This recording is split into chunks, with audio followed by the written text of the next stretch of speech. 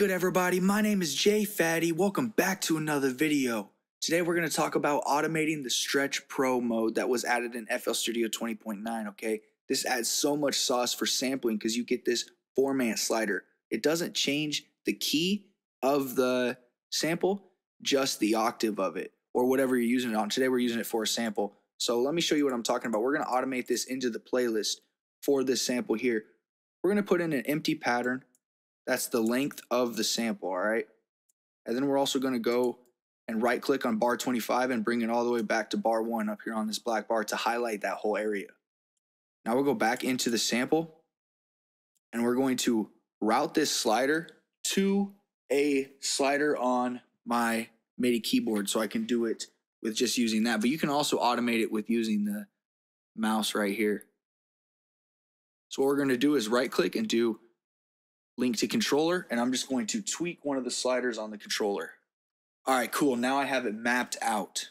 I'm gonna just go to the record button and do notes and automation. Now let's hit play and let's mess with it a little bit.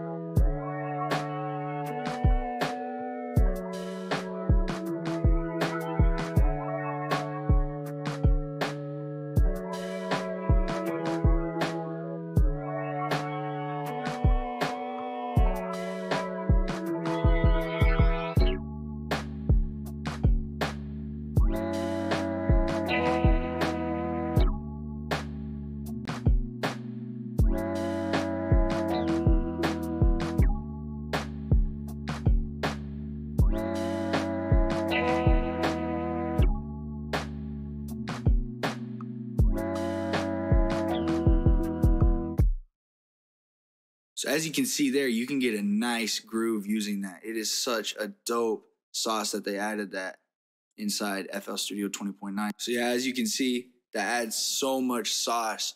So don't sleep on the Stretch Pro and how easily you can automate it inside FL Studio to really get that sauce. If this video brought you value, please leave a like, hit subscribe, and hit that little bell.